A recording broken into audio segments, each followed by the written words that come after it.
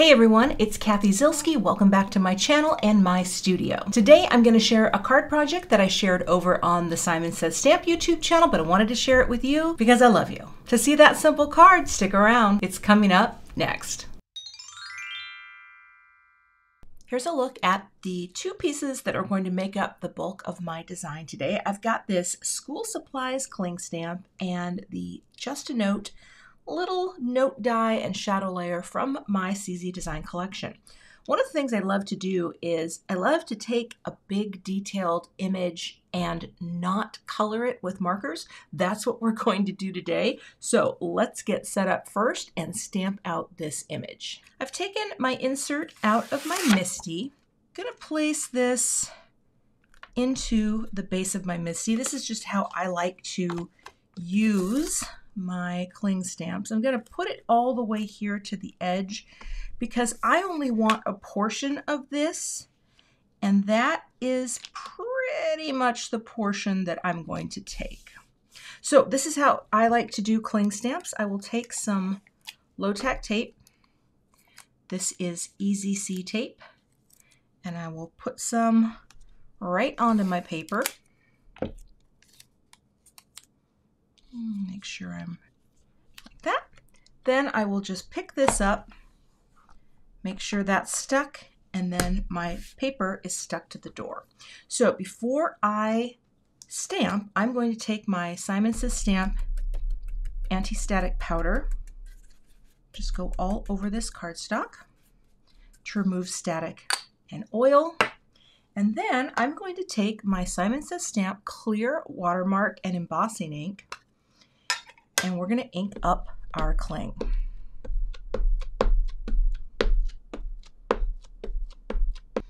Set that there because I'm probably going to do it a couple times. Bring this down, and then I'm going to transfer the ink to the paper, making sure I get nice even pressure. I guess I didn't need to ink all the way to the edge, but that's okay. And we'll just get this transferred. I'm basically going to do an emboss resist. Oh, that does look really good.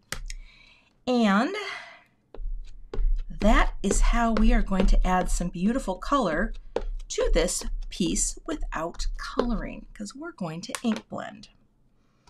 This again, and transfer. And now I'm going to grab my paper catch for my embossing powder, and we'll add some powder to this stamped piece. And now I'll bring in my Simon Says Stamp Fine Detail White powder and add the powder.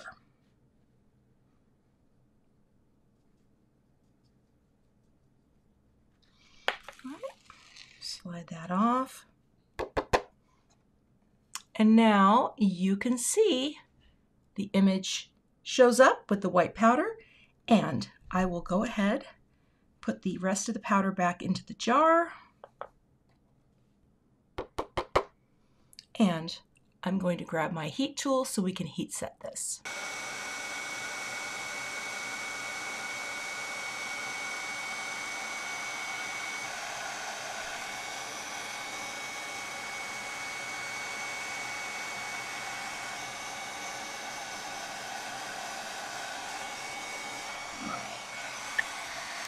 Now I'm just going to look for any parts that aren't shiny.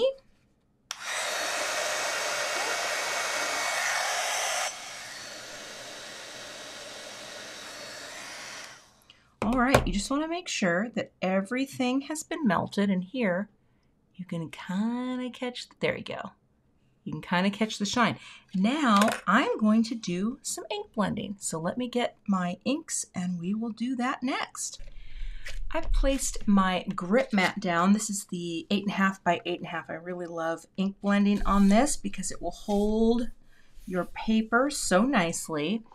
And then what I'm going to do is just take a rainbow of color and blend color onto the panel. I'm going to speed this up just so that it doesn't take as long to get through the blend. So let's start out here with Cheeky, and this is a nice red color, and I decided to start in the lower right and just blend up as I go. We're just working in rainbow order, moving on to bubblegum, And I tend to go at an angle when I ink blend. It's just kind of a habit, but kind of like the way it looks. It has a nice energy. The orange is Cantaloupe. And then you can come back with your brushes and go over the transitional areas to blend them together nicely. I'm bringing in Lemonade here, and then we're moving on to Celery. Blending on that Celery, again, trying to get a nice transition. And then I brought in some Seafoam. I was a little dark in the upper right, but it all dries back so beautifully, it does not matter. Plus, I'm going to be cropping this a little. And then I brought in just a little bit of lilac to complete the rainbow.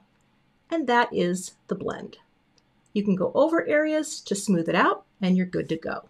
Now that I've got my blend, I'm just going to take my little cloth here. This is a little lint-free cloth, and just buff over any ink that might be sitting on top of the embossing. But that is how you add color really quickly to an image that maybe you just don't want to color the whole thing in with markers, right? But you can do that, and then you have a beautiful panel ready to be trimmed down. So I'm going to set this aside and work on my greeting. I've got some Simon Says Stamp Matte Gold, and I'm going to cut just a note out of here. I'm going to cut a shadow layer out of the same Neenah, and then a couple more of these so that I can build up a little dimension on my greeting. So let me go ahead and cut all those pieces out. I am gluing a few layers of the white right onto the base, and that way I get a little dimension for this greeting, and then I'm going to top it with the matte gold layer. Sometimes with small dies like this, it can be easier to build up dimension right onto the base.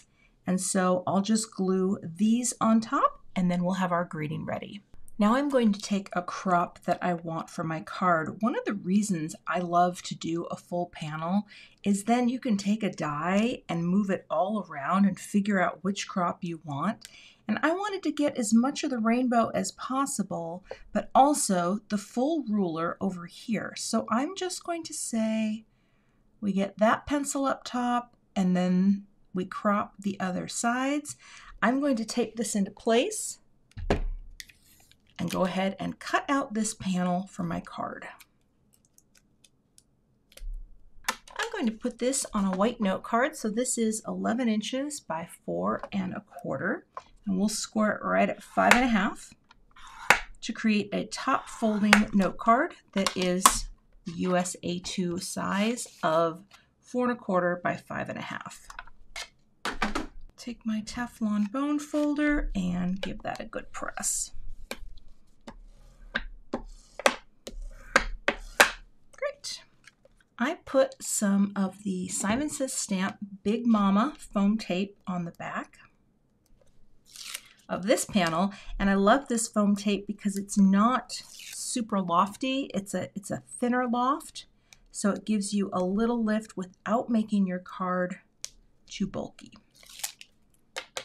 And we'll just pop this down onto the panel, right like that. I also put a few foam squares. These are the Simon Says Stamp thinner loft as well, just to give this a little separation. I'm going to bring in my T-square here just to help me get the base of this die cut lined up. And I'll put a little liquid glue on each foam square.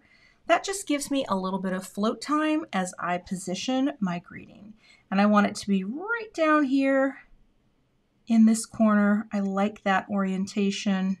Drop that down. You can see it kind of moves a little. And then I can bring this in and straighten it real quick, like that. Oh, I love it. And that is the finished card project. So this is a really simple way to take a fun image that you want to stamp, but not color in with pencils or markers, and just do the Emboss Resist ink blend and then pop on the greeting or die cut of your choice. You can find links to all of the products I used in today's video in the YouTube description box. If you're not a subscriber to my channel, I would love to have you, so hit that subscribe button and hit the bell so that you don't miss the next time I post. Thanks for watching and have a great day. here are a few more projects that are on the simpler side when it comes to coloring. Check these thumbnails out and I'll see you in the videos.